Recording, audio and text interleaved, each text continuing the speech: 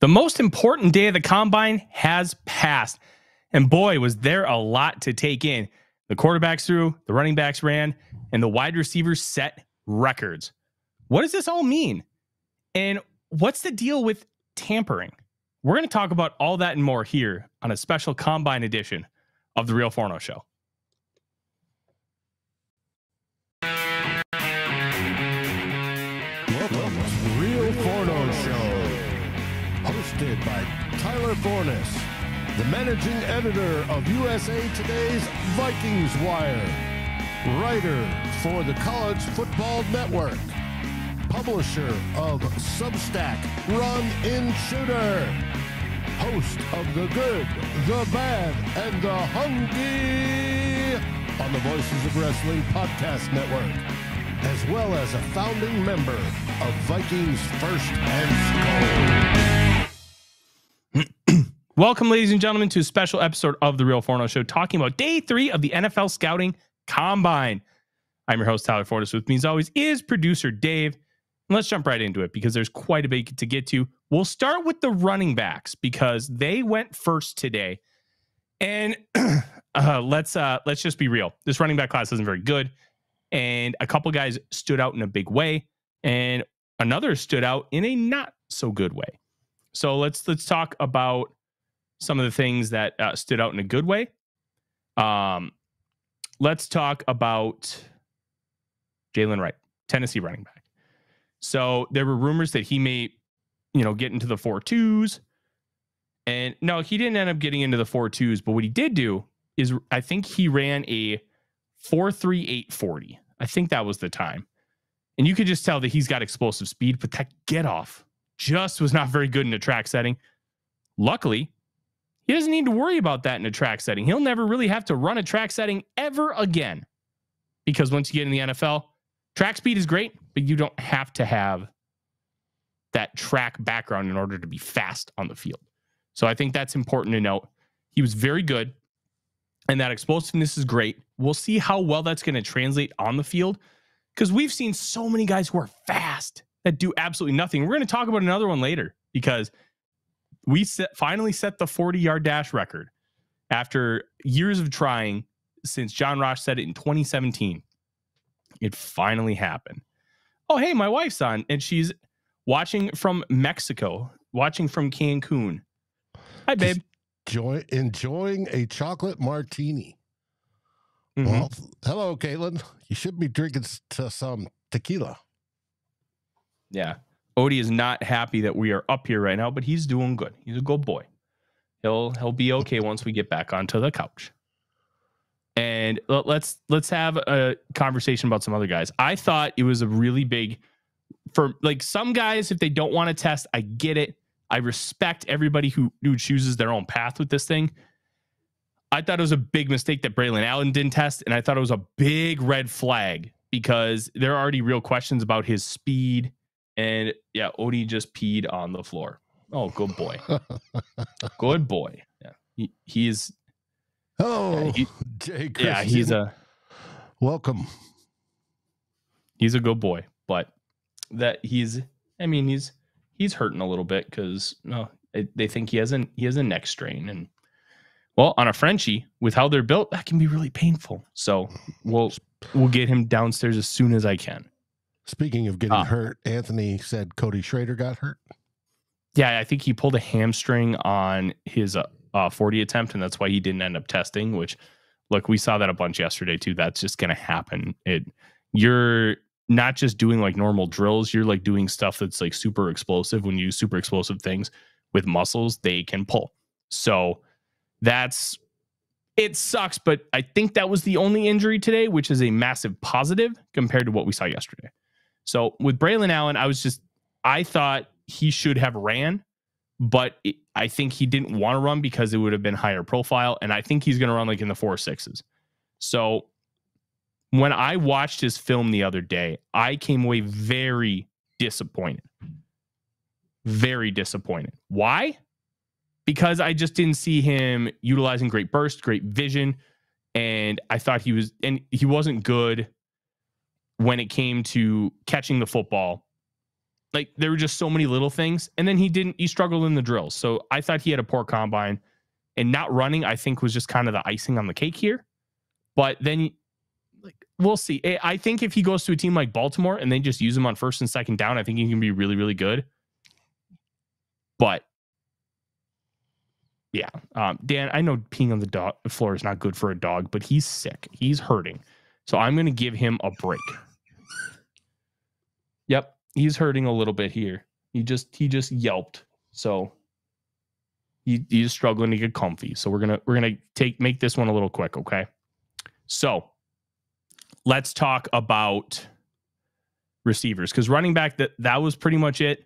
Bucky Irving's an interesting one because I thought on film he looked really athletic. He looked explosive. And then he just wasn't. He wasn't explosive at all. He was like a 25th percentile athlete for the position, which I found very fascinating. So that's something I'm going to have to look at here in a little bit and try and match. Okay, why didn't he look athletic? Why wasn't he? What's the disconnect? And I think that disconnect is going to be able to tell me the answer on what Bucky Irving actually is. So let's go to quarterbacks. Only a couple ran the 40. Spencer Rattler, Austin Reed, Keaton Slovis, who ran a 4.56, by the way, which was fascinating. Absolutely fascinating. And then Sam Hartman, who was the only quarterback to run in that first group, and then had to like catch his breath and then go right away again. Never seen that before in my life. So it was absolutely wild to kind of see. But the quarterbacks I thought threw overall pretty well. And it was interesting to kind of watch. I thought Bo Nix was, he was Bo Nix. He was just average. I thought Michael Penix was slinging it really, really well. Joe Milton's got a rocket, but he really can't do much in the intermediate. So it's fun in like an all-star kind of setting like that was, but he's just not a quarterback that you can actually, like, I don't think you can develop him considering what his history is. And we've talked about Joe Milton before. But quarterbacks, it's really tough. You just kind of want to see consistency. You want to see, hey, are they taking coaching like when they miss? And then how does the ball look coming out of their hand? Because some of the nuances, like when you're running routes, is a little bit of a struggle. And when it's a little bit of a struggle, I struggle in this way. If you get 5 people running an out route, they'll all run it differently. And because they're all going to run it differently, how is a quarterback supposed to throw with any form of consistency? To me, that's kind of the tough part. But I do apologize, guys. My dog is struggling right now, so I'm going to wrap this up here in just a couple of minutes because I can't have him being super uncomfortable up in my office. I just can't do it. So let's talk about the couple elephants in the room here really quick. Xavier Worthy, 4.21 40-yard dash. Incredibly impressive. The fastest 40-yard dash ever recorded at the NFL Scouting Combine, and he was awesome. He didn't do any of the field testing. He didn't need to. I thought his film was borderline worthy of a first-round pick, and it sounds like that might be the direction that he ends up going in. And then Rome Odunze, not as athletic as he might have tested based on some of his previous testing times, but incredibly smooth. Everything he does looks effortless, and I commend him. I thought he was awesome. I thought he did. He was even staying late after practice, Dave. He was staying late and trying to get I think it was under a 6.6 or 6.4 3-cone. And he didn't have to. He just wanted to keep beating his time and get to a certain point. So I thought that was really impressive. The work ethic was truly remarkable.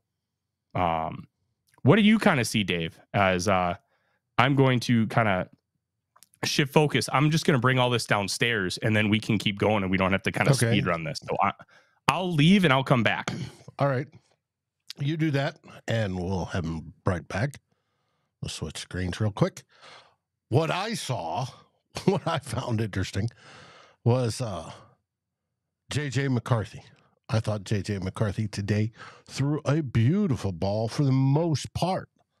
Now, our good friend of the show and good friend Luke Braun talks about how he flips his foot out a little bit, and that causes sometimes the ball not to go exactly where it needs to go, but that's coachable. So I loved what I saw from J.J. McCarthy. I may be falling in love, getting a man crush on him. He may be my draft crush, but we'll see. It is looking like, from what I am hearing and seeing, he could very possibly be taken in the top 3 picks, which means either Drake May, Caleb Williams, or Jaden Daniels falls. One of the 3 would obviously have to. It's going to be interesting to see which one of those did it. Now, I looked, Penix throws a beautiful ball. I got to agree there. Milton's bombs, to be able to fire that ball almost 80 yards, that was amazing. It was something to be seen, and it was fun to watch, as well as Worthy's 4-2-1 run. Got to see that. That was sweet. Do you know that's equivalent to running 24.41 miles an hour? That is amazing. That's world class sprinting, world class. Now, I did see some guys, or I saw one wide receiver have a hard time. Ran a decent time. It was like a 4.4, something like that. But his back foot did a hop every time he came out of the stance. And I know that slowed him down off the start, because doing a track start is tough. And like Tyler said, these guys aren't going to do that in football. That's not the way we play football. It's only now, so we'll see. Jonathan, you think JJ is a perfect fit? I can tell you right now, I so want to hear JJ throws deep to JJ for the touchdown. I can't wait for that. I think that would be very, very good to see. And the fact that he came in surprised on his measurements. He came in a little bit heavier than we thought and a little bit taller than we thought. That was listed prior. So that's good. I don't know who the Vikings are going to take. I have no idea. Kirk Cousins could be back, or yet again, he may not. I'm going to save this for when Tyler gets back, but we're going to talk about what Kevin O'Connell said today. It's going to be interesting. Joe Milton is Dante Culpepper off wish. Anthony, that's funny. Norsefius says, I know we need to jump up to at least 5.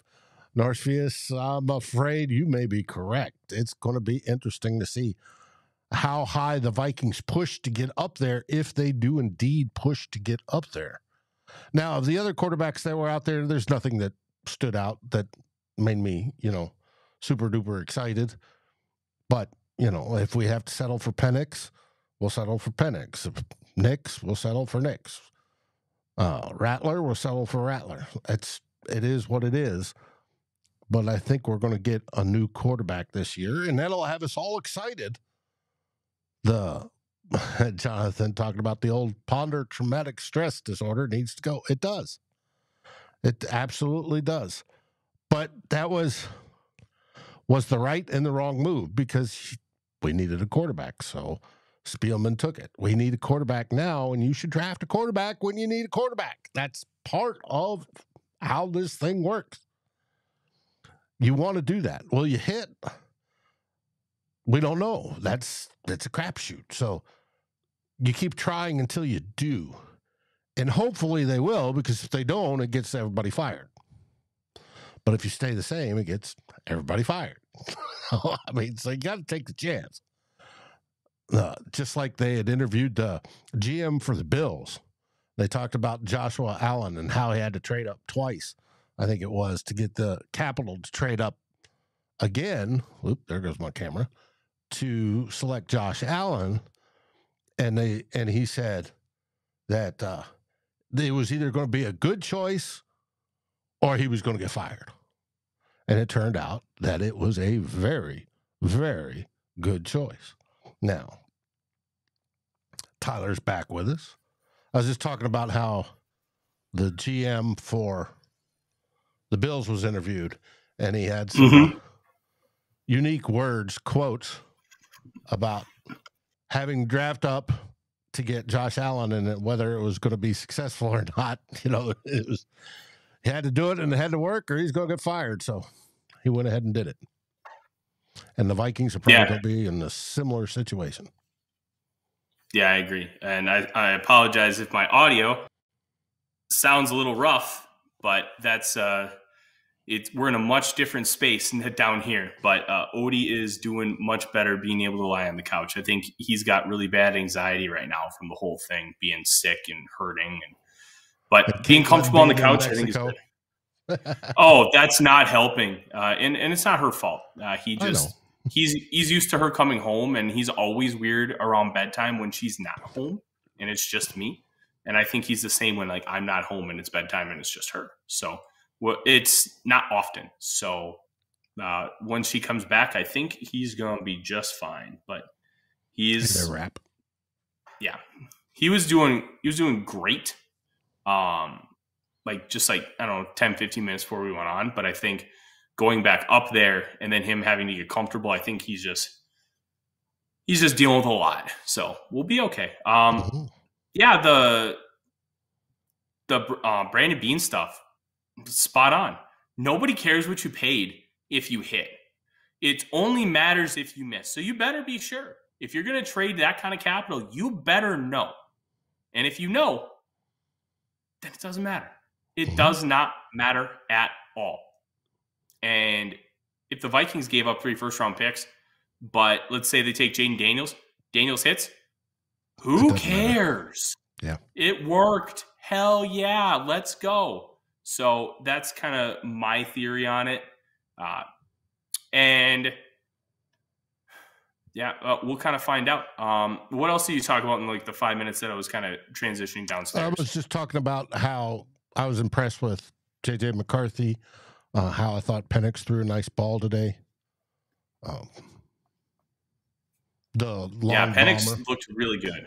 He looked really good. And I think the important thing when it comes to the discussion about Michael Penix as an NFL draft prospect, Dave, reports came out, and it was from Ian Rappaport that the medicals look good. And when you have multiple injuries and multiple surgeries, it could be really bad. But looking good, I think, is a fantastic sign for his draft stock. I think it's a fantastic sign for anybody who likes him as a quarterback. And let's just be honest here. The Vikings may really like him as a quarterback because of how he likes to attack and how he likes to throw the football. But he also doesn't throw in the middle of the field that often. I think some of that's due to the offense that he played in. And I think I don't necessarily know if it equates 1-to-1 that he doesn't want to throw in the middle of the field. But when he was throwing the outs on the out drills, he was dead on. Even across his body, he was dead on. Oh, which was sweet. And you talk about the docs giving him a clearance. That's all 32 teams have the opportunity. All their doctors have an opportunity to look at him. So that's good news for him. We all still worry about Sam Bradford knees, but yeah. That's the thing. Knees are weird. Somebody can have 2 ACLs and everything's fine. Somebody can have 1 minor injury and it just crushes everything. Knees are just funky like that. A lot of it just has to do with structural integrity, the cartilage. Like there's just so many little nuances that are different for everybody. So I'm not going to say, hey, he's going to have Sam Bradford knees. Who has arthritis in their family tree and all that sort of stuff. It all plays in. So Penix having that, I thought it was awesome. I think it's really important for this draft class, especially because there are a lot of teams who really want that quarterback. But a lot is going to change based on the free agent market. Let's kind of get into that. And then we'll do a little bit more on wide receivers because I thought a lot of guys had really, really important days. So one of the big things with this wide receiver class was it was very deep. And you obviously had Worthy as a fringe first-round guy, ends up running that 4.21. I had him as a fringe first-round guy too. He's currently 16th on my board. I thought there was more nuance to his game than just speed. The speed is obviously tremendous. But when you look at everything all-encompassing, I thought he ran with more nuance in his routes than I was anticipating. I thought he could really snap off and stop really quickly to be able to change direction. And he's not going to break tackles. He's 165 pounds. But I thought he evaded tacklers really well. And a missed tackle is a missed tackle. They showed some game film of him with the tracker lines and showed just that. How he could stop on a dime and change direction, zoop, and the defender went right by him. Yeah, 100%. It was really fun to watch him, but he has issues with his hands. So he's not like a surefire guy. He's not like Jalen Waddle was just different. He was Tyreek Hill. That's the closest you'll ever see to an actual Tyreek Hill. He wasn't quite as stocky, but he ran really impressive routes, was really explosive with that speed, vertically, horizontally, however you wanted to kind of deploy him. And he's not that, but he's also not like a Ted Ginn where Ginn's just going to run straight and he's going to be a good returner. He's kind of somewhere in the middle. I don't really have a good comp for him, but that's kind of what we're talking about here as far as who the player is. I thought just a really, really impressive athlete, and that time was really good today. Another guy I want to talk about is his teammate, Adonai Mitchell, who I have 11th on my board right now. I'm very high on him. Traditional X receiver with some real explosiveness, ran 4.34 in the 40. And he doesn't just run with that extra gear vertically. He does a really good job on in-breaking routes, out-breaking routes. And he didn't have a lot of after-the-catch opportunities because his bread and butter is I'm going to just beat your butt. And I can get the ball on contested catches. I can get the ball on dig routes. I can do this, that, or the other thing.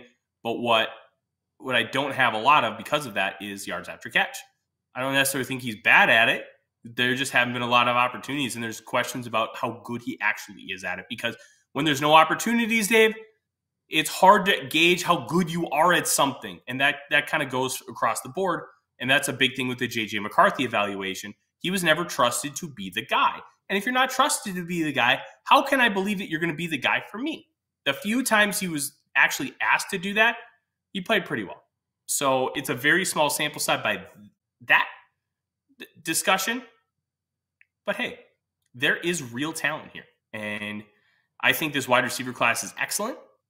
And we're not even done talking about some of these guys because, Dave, there were some awesome players. Jacob Cowing at 5'8" and 3/8, 168 pounds, ran a 4.39 40. Ricky Pearsall at 6'1", 189 pounds, ran a 4.4 140.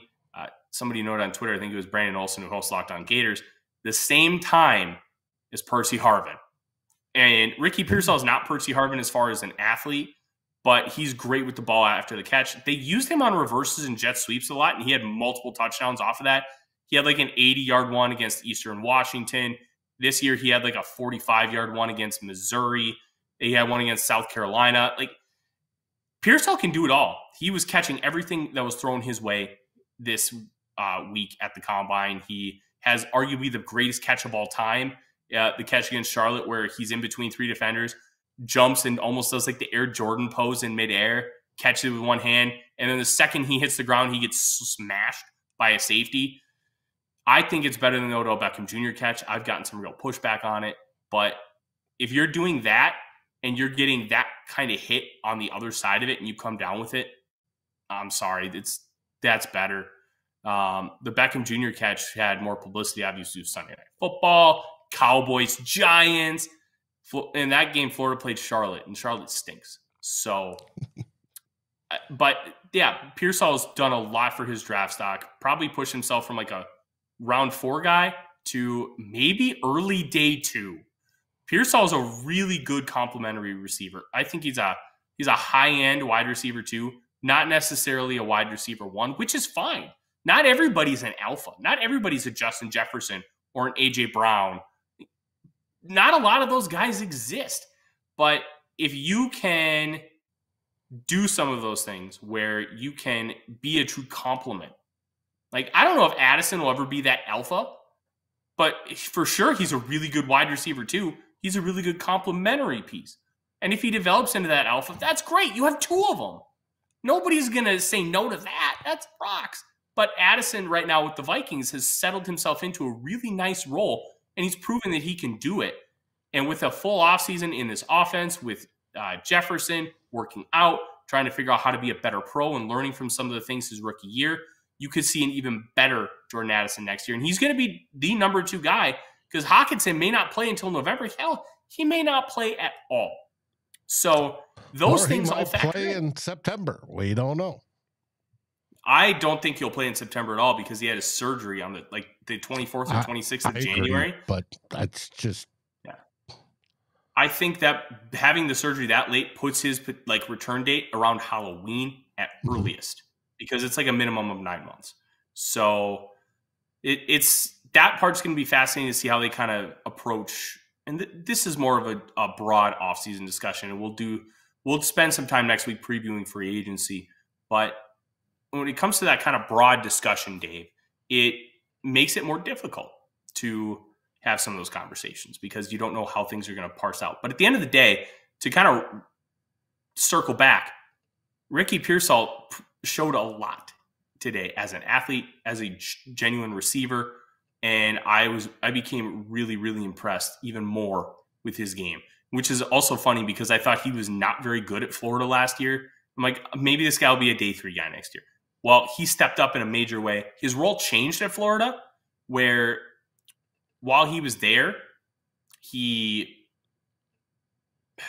I'm trying to think of how to best describe it. He became more of the I'm going to count on you guy this year, where the role in his offense became, hey, you're going to get a lot of opportunities for yards after catch. You're going to get a lot of screens, a lot of drags, a lot of slants, the opportunity to just catch the ball and do something with it instead of last year where it was more trying to attack down the field in the intermediate levels because the quarterback changed. And the quarterback change was not just a person, it was also a type because Anthony Richardson was significantly different than Graham Mertz. The play styles are different. How they want to win is different. How you can utilize their arm talent and legs are different. So Pearsall's role in the offense also shifted as well, and I think that's helped him a lot. Let's talk about Keon Coleman. I think Keon Coleman is a really interesting guy to talk about in this class. I didn't love his film, and it's not that I don't think he's talented. I think there is a lot of talent for him, but the big thing with Coleman, he's not fast in a traditional metric sense. He is a bigger guy. I think he's around 220 at 6'3", and he's going to run just a few routes. He's going to run like the slants, the hitches. You may be able to get him on overs or go balls. That's it. He's not going to turn. He's not going to run successful digs and out routes. He's going to have a limited route tree in the NFL. DK Metcalf has a limited route tree. Nobody's saying DK Metcalf's a bad receiver, but not everybody can play like DK Metcalf. Not everybody is like 6'4", 230 with legit sprinter speed and the ability to knock you out with one punch. That's Metcalf. He is a very unique anomaly in the National Football League. So watching Keon, I'm like, I just don't see him winning with that alpha kind of style. And I thought he was less impressive at those contested catches than I was expecting based on live viewings. But then he jumped 38 inches in the vertical. He had a good broad jump. I think it was close to 11 feet. And then his 10-yard split was 1.54. His 40 was 4.62. But that 10-yard split, somebody put it to me really interesting, just having some conversations. When you run and you play a game like Coleman, you're running and playing in bursts. So if your 10-yard split is 1.54 and you're playing in like those 10-yard burst kind of segments and that's how you win, that can play. I still think, like, for me, he's still wide receiver 10. I don't think he's going to be like that alpha, but I think he can be really good. So we'll kind of see how those things end up shifting over the course of the rest of the draft cycle, because now that the combine's pretty much done for everybody but specialists and offensive linemen, now's when you're going to have those kind of tier discussions. Okay, I know what kind of an athlete this guy is now because I've seen the testing, and now I can parse out the film with more data. And that's important. Taking a look at your evaluations with this testing and either proving or disproving certain questions you had coming out of the film. And if something's completely off, like Bucky Irving, I thought was a really athletic player on an overall level, not overly fast, but I thought the quickness, the cuts, the burst was all really good. And then he tested like crap. So now I have to ask myself, okay, do I still believe in the film where all that is there, or do I deflect then to the athletic testing where it's like, okay, I missed something. And that's going to be the next question I have to ask and try and figure out, because those things all matter. And I'm very intrigued to kind of see what that ends up looking like within my evaluations, because those are really important questions. And that's how you should be using this data. You should be using it to ask yourself those questions and answer them and try to be right. The goal is to figure out what the actual answer is, not form a narrative and do everything you can to not make that narrative correct. Sometimes your narrative is wrong based on what you've known, because there's new information that comes out and you have to adapt. You have to change. And that's something that I work really hard to try and adapt with that new information. So Bucky's going to be the guy I put back under the microscope and try and figure out, well, is this Kyron Williams where he was, well, hold on. Is this Kyron Williams where Kyron Williams was like a 36th percentile athlete and everybody's really down on him? He ran a really slow 40 and just looked incredibly unimpressive in drills. And then he goes out and I think he scored like 15 touchdowns this past year for the Rams in year 2. Or is it a situation where, hey, he's just not a good athlete and the stuff on film was deceptive? Not a lie, but deceptive, where he was doing it against some lesser competition and there were some variables that you just weren't able to account for. So those are questions you have to be able to ask and answer. Christopher says Bucky has game speed and not track speed. There's both play into it. Yes. You talked about burst. We're always taught by coaches is it's a 60-minute game, but you're not playing for 60 minutes. You're playing for 6 seconds at a time. And then between then you could rest. He wanted 100% effort for that 6 seconds. And you learn to play that way. And you could do that. And in the military, if you want to get in shape, you did what's called interval training. And it's the same thing. You go all out for a while, and then you cruise and jog, and then you go all out and cruise and jog. Football is very much the same way. You can go all out for 6 seconds, and then it's jog to the huddle. And then do it all over again throughout the game. That happens. Now, it was said here, Giatano, Amato the Potato, said, or not Mateo the Potato, but Giamano said both the cornerback and the wide receiver classes are deep. Yeah. I especially saw it in the wide receiver class, and that is good for your Minnesota Vikings because it might mean we pick up somebody halfway decent in like the 4th round, which usually doesn't happen. Now, the Vikings have been lucky to do it with wide receivers, and more wide receivers are coming out more and more polished. So that's good for football. But it isn't like the tight end class where it's going to be a low year on those boys getting drafted. So that's a good thing. No, it is. It is 100% a good thing. And this wide receiver class could end up, and I've said it many times before, you could end up finding a Stephon Diggs in this class because it's so deep. And just the one thing that's difficult about evaluating talent, a guy could be let's say it's a 2nd round grade. But if you have 15 other guys who are above him, so he's wide receiver 16 theoretically, and he's got a 2nd round grade, that guy can slip around 4 or 5 because at a certain point, a team may not want to take 2 wide receivers early because they don't want to put that kind of heavy investment into one position. So then that guy ends up falling because other teams like, okay, it's not a need, and this guy's higher on the board, and he is a need, so we're going to take him, even though the value's there. And then that's how a guy like Stephon Diggs can fall, Puka Nacua. When that happens, it is what it is, and you just get to be the beneficiary of a really good talent falling way farther than he should. So there really could be guys taking around 4 or 5 who are really big contributors this year and figure it out and are really good contributors long term. Right. And I was about to say, there's the late bloomers that come in that look, hey, they were decent in college. They get drafted in those later rounds, then suddenly something clicks in the NFL and they take off. And Stephon Diggs was one of those. Yeah, absolutely. So those are a lot of the receivers. One more I want to talk about, and then let's kind of wrap this up here, Dave, because I don't think we need to talk about running backs. The one that I'm going to get eyes on tonight after this and making sure Odie's good with his food and stuff is Isaac Garendo of Louisville. He transferred from Wisconsin. He's going to be a very weird player. Dave, he ran a 4.3 340 at 223 pounds and jumped out of the gym. Would it shock you if I told you he never started a game in college? Not necessarily. As a 4-year player, he didn't start a single game in college. That's track stuff versus football stuff.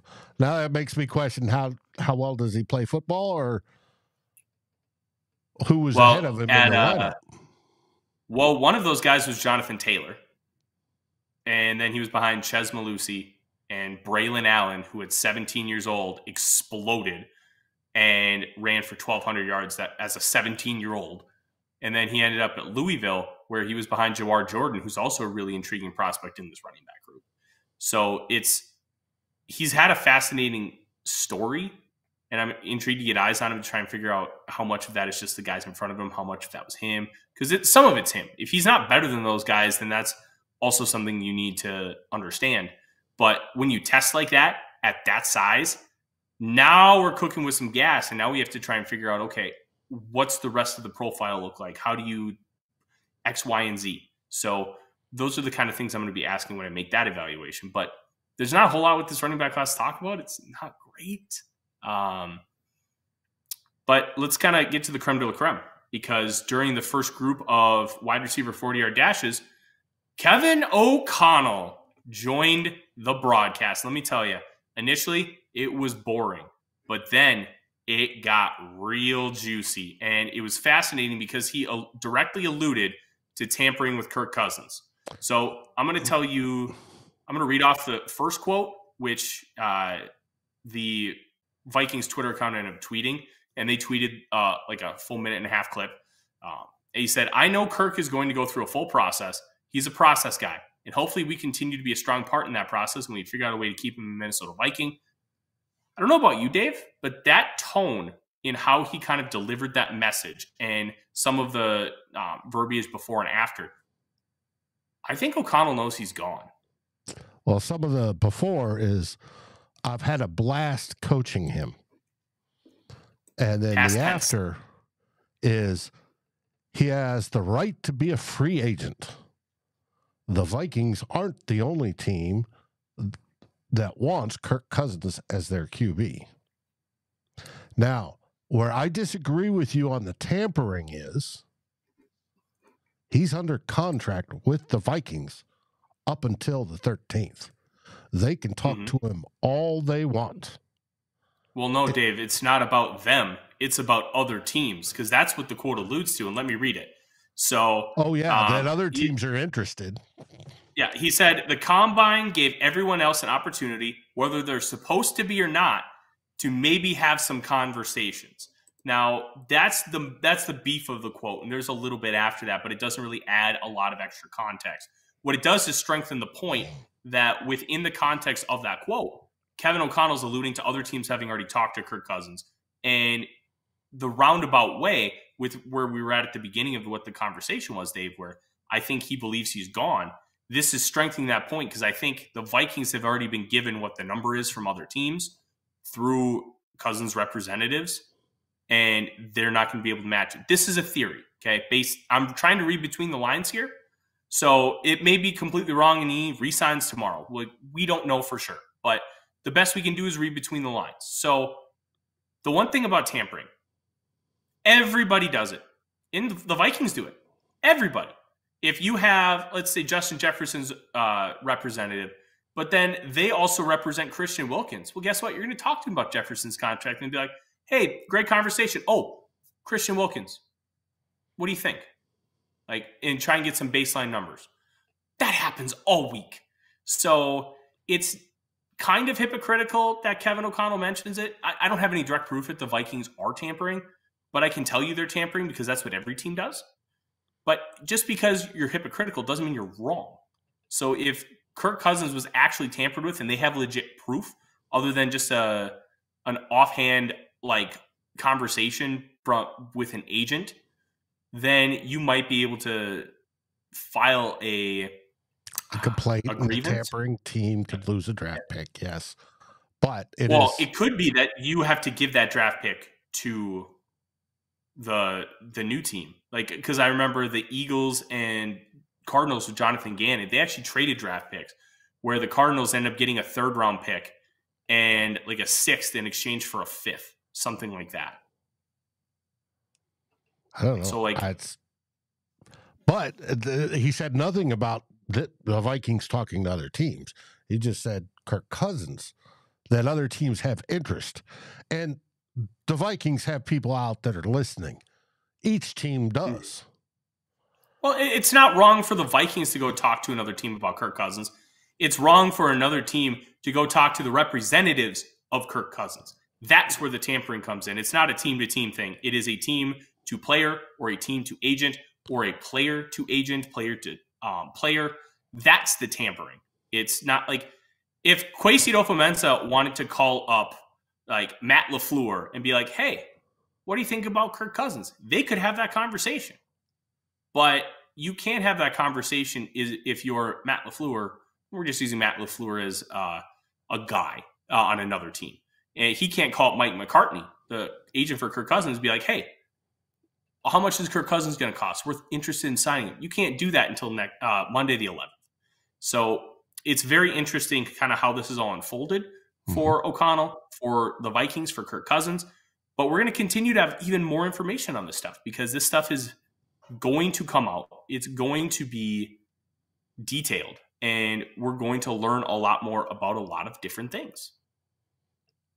Swerve 95, you said 6 measly picks this year. Vikings have 9 total. Was he talking about how many Kirk Cousins threw? I don't know. That number might have been 6. But now it's going to be interesting because everybody knows that the illegal tampering period starts,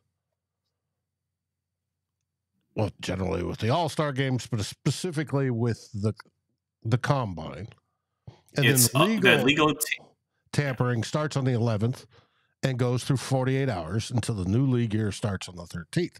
That's why when the new league year starts, you suddenly get, and so-and-so signed a $60 million contract.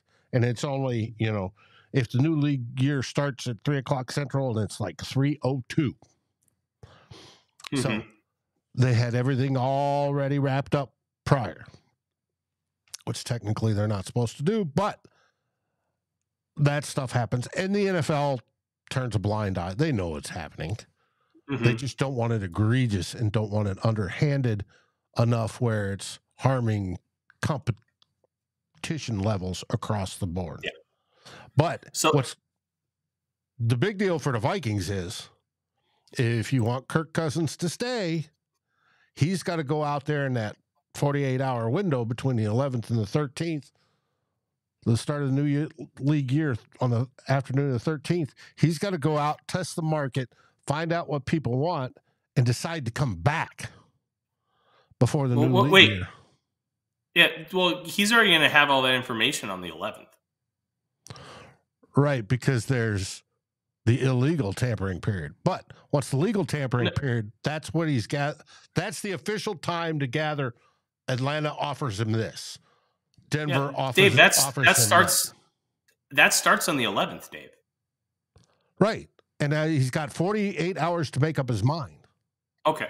Yeah. Or if the 13th and we hit the new league year and we hit that $28.5 million rolls into the cap this year, that dead money hit, and you can tell the Vikings aren't going to sign him back after that. They're not going to pay whatever money on top of that.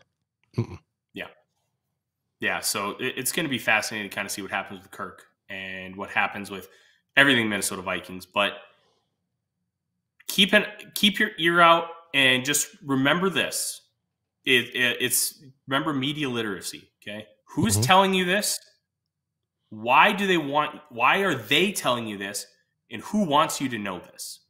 So if you know that a source is tied directly to the Minnesota Vikings, well, that's probably coming from inside the building. Why do the Vikings want you to know this? Or if you know a source is directly tied, or not even necessarily the source, because guys like Ian Rappaport have sources everywhere. It could be how it's worded. Why do they want you to know this? It's like politics. Democrats and Republicans do this all the time. It's about spinning a piece of information to get your specific narrative across.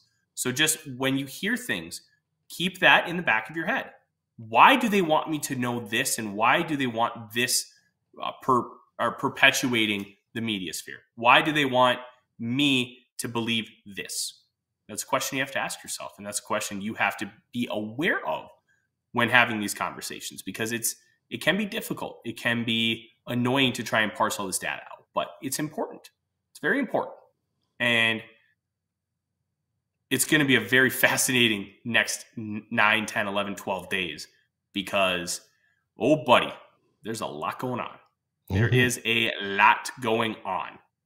Jeremy asks, besides Davenport, are we looking at any other edge help in free agency? I suggest that after we get past tomorrow, the final day of the combine, and you alluded to it, we start looking at free agency as it rolls up, and because we'll have a little over a week until then. And we can discuss, are there any edge rushers out there worth targeting on the Vikings? 100%. And it's going to be, is a really deep edge group. I don't know who the Vikings will want to target. I don't know, because it sounds like the Vikings, from a couple things I've heard, and I'm not 100% sure this is factual, but let's have the conversation anyways. They don't believe Danielle Hunter's a true game wrecker, where game wrecker being like, they don't believe he's on the same level of Myles Garrett, TJ Watt. They believe he's a tier below that, and they may not want to pay him because of it. So we'll find out. But if they don't re-sign Danielle Hunter, there are other players that they can go get. And it's not going to be all hope is lost. It'll suck because Danielle's really good. But it's not going to be abandoned ship. We're drowning. So we'll continue to kind of take a peek, continue to see how this is going to evolve and adapt. And we will be here throughout the entire process, because last year we started this YouTube channel on the first day of free agency. Why? Because we didn't plan far enough ahead. But this year, what we're going to be able to do is go live pretty much anytime a signing happens and be able to have conversations about all of them. And there should be a lot of information coming out, a lot of players being brought to the Minnesota Vikings, whether it be a re-sign or being signed from another team. There could be trades. We could be talking about an in-depth trade on, like, for NFL draft picks, because the Vikings, hey, they just acquired the 3rd overall pick. What does that mean? And then we get to talk more in depth about quarterbacks for the next couple months. So we're going to have a lot of great stuff here for you. I appreciate you being patient while I was dealing with my 6 little boy, Odie, and me trying to wrap up the show in 3 minutes and then coming downstairs and Dave holding the fort for me. So we greatly appreciate you guys. We had a record here tonight. I saw 152 people watching live. We have never gotten that high, and Dave and I thank you greatly for joining us. Tomorrow, important notes, there will be a 2-0 Bloggers at its normal time. 4 o'clock. Yep. As far as when we will discuss the offensive line and specialists, that is to be determined. I do host a wrestling podcast, and tomorrow is AEW Revolution, which is also Sting's last ever match. And I'm sure you guys have all seen Sting at some point in time. He's 64 years old. He's been wrestling since the mid-'80s. And I have to watch that for that show. So we will at some point be doing a show either tomorrow or maybe Monday morning as like a special extra. So keep an eye out for that. And this is why you have to. Tomorrow's the big round bellies on the offensive line. Yep. This is why you have to like, subscribe, and ring the bell. Ringing the bell is so important because we will go live quickly. And having that bell rung is going to send you the notification we are going live. If you can't join live, that's okay. You know there's an episode ready to rock for you whenever you have the time. And that's why we always ask you to hit that bell, because we want to see you live in the chats. And we want to be able to have those conversations and communicate with you, because it's just as important to us as it is to you. So thank you guys very much for joining. Ring that bell, like the video, comment after the live stream is done if anything that you want, because the live comments don't show up like the other comments do. Everything helps the algorithm, and it's all free. Mm-hmm. So Free. Thank you very much for joining here tonight, guys. I'm Tyler. He's Dave. I'm gonna go take care of the sweet boy, and you can kind of take a look. My wife will kill me, but there's the Odie. And SKOL Vikings, everybody. SKOL Vikings.